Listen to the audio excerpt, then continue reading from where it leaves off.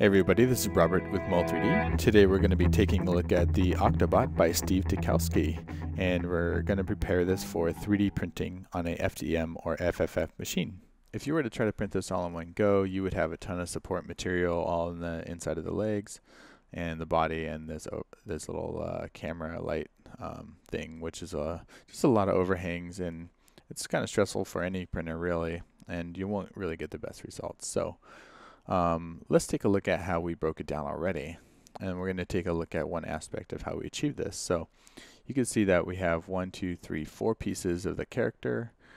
This leg obviously gets duplicated around 8 times, and then we have these little pins, and these pins snap together kind of like a toy.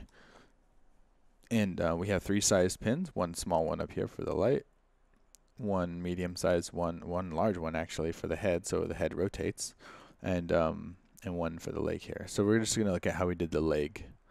So this is a Octobot that has not been affected yet, and we're going to just quickly go through the technique to do this. It's very similar to making keys, albeit it's a bit improved, and it's really cool because everything snaps together. So what we're going to do is we're going to grab the body here, and we're just going to do the one for this leg, and we're going to hide these guys here. So we're just going to concentrate on this one section. So we're going to use what's called an insert mesh. So what we do is hit the B key and the I key, and we have this IMM FDM pin 1 that we already have pre-made, and in a later tutorial we'll go through how to make one of your own. So you can see I could just drag this anywhere. And what we're going to do is we're going to drag this right in the center of this leg joint. And don't worry about being exact. We can always modify where exactly it is. We're going to inset it all the way in. And we're going to go to the side view and move this up. So we're just going to push that right in there. So now we know this is connecting into a leg, so we gotta make sure that it doesn't stick out and it actually looks okay. And if you hit transparency, you can see that we're getting kind of close, so we might want to inset this just a little bit more. Alrighty, so that looks pretty good. And it doesn't actually matter that these are perfectly center. And the more center the better, but that's gonna work out pretty good for us. So if we take this this model now, we use the insert mesh, so it's all kind of one polygon, and we're going to clear our mask.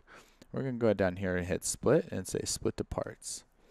And now you can see we generated actually 3 new parts. We generated 2 cutter shapes, and then we have our pin.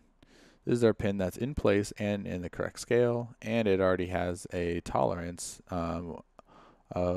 to it, so it's actually slightly smaller. You can see it's already slightly smaller than the cutting shape, so it's going to fit right in there nicely. So the next step is a pretty common one. We're just going to boolean out these cutter shapes. So let's go ahead and select our body here, and then we're going to just double check and make sure that this is ready to go, and we're going to turn on visibility and make sure those are off. Select the body, and we're going to hit this little half moon circle here, and then we're going to merge down, and we're going to redraw our Dynamesh, and we'll let that run. Alright, so that is all done running, and you can see that we have a perfectly cut hole. One thing to keep in mind is you notice how we put the flat sides on the side and the round side. This allows the 3D printer to gradually build up the top edge here, limiting its need for use of support. If the flat edge was here, it would have to generate this whole edge all at one time, and you might have drooping or overhang issues. So we're going to actually do this one more time with the leg now. So we're going to go ahead and move this all the way down.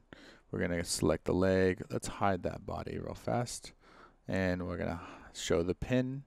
And always make sure that before you Dynamesh these booleans is that everything is a solid polygroup. So we're just hitting Control W on each one. And we're going to do the half moon again and select the leg, and we're going to merge down, and then we're going to re-Dynamesh. Alright, so that's cut out now too. So let's take a look at what we have left over. So we have the pin and a body all done, and it's going to fit together really nicely. So let's go ahead and we'll just move this out for presentation. and you could see how this is all going to kind of fit together. So let's turn off transparency, and that's one leg done. So in the future, we would have done all of these at the same time, and then we would have just been saving ourselves a little bit of time. We could use radial symmetry for that. And that's pretty much the method that we use to break down this Octobot. So thank you everybody for watching. Be sure to check us out at mol3d.com. Follow us on Facebook and Twitter at mol3d. And be sure to subscribe to our videos. Lots more to come. So thank you for watching, and we'll see you next time.